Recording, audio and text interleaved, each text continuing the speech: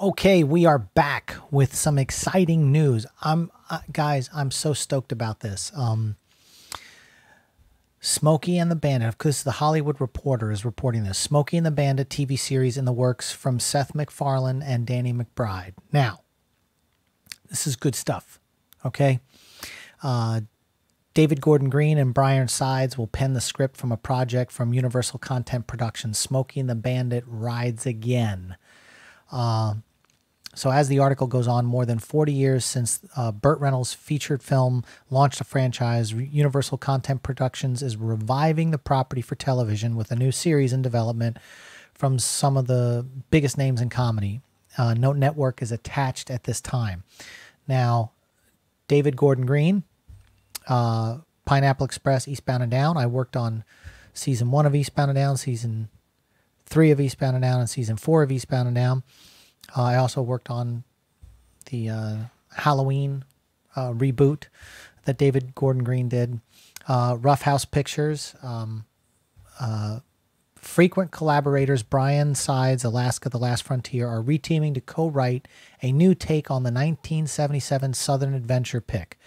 Fellow Green cohorts Danny McBride, Jody Hill, and Brandon James of Rough House Pictures, which I've worked for, will also executive produce the potential series alongside Seth MacFarlane and Erica Huggins and their Fuzzy Door banner. Green will also direct the potential pilot.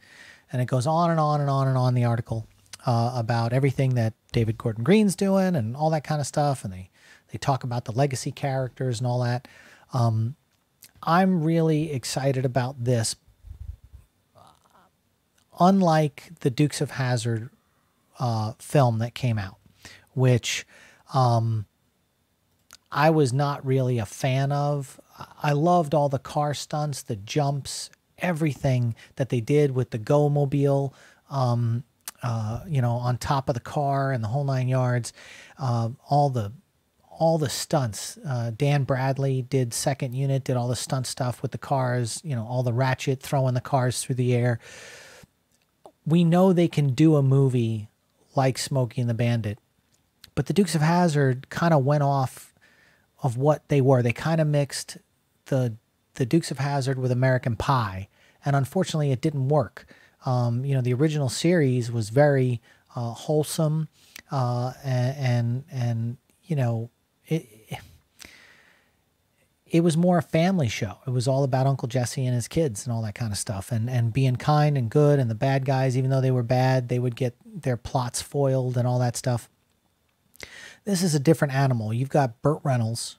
When Burt Reynolds made Smokey and the Bandit, he was still riding high. He was he was like Brad Pitt of his time. He was the largest box office draw in history at that time. He was the sexiest man alive before the sexiest man alive ever existed.